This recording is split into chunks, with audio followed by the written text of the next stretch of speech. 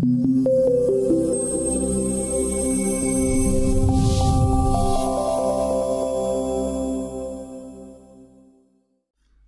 well as adding textures to your project, you can add lighting effects and shadows to enhance your presentations. You can edit the lights by going to the 3D menu and clicking here, or in the top menu over here. You can now edit your lighting in the Properties menu. Polyboard defaults to 3 lights: General, which is an ambient light; Light 1, Directional, which mimics the sun and comes in from an angle; and a Point, which is a sphere and shines light universally from it. These lights generate shadows. We can see those if we click in the Quick Design 3D toolbar here. Let's open the doors as well.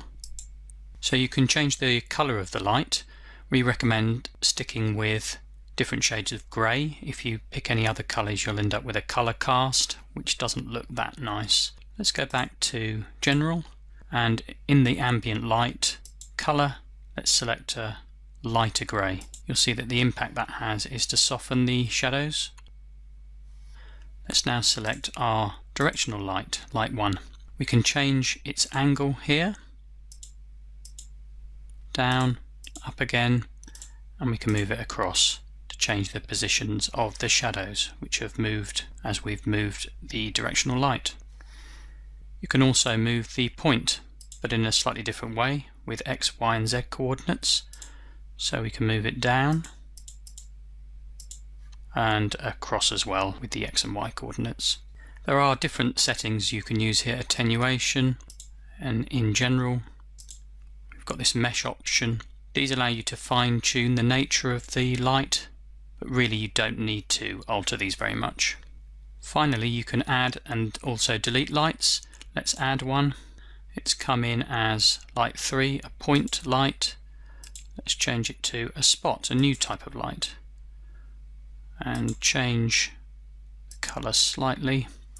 So here we've seen with this arrow we've got a spotlight. Let's move it down slightly out of the way of the other light.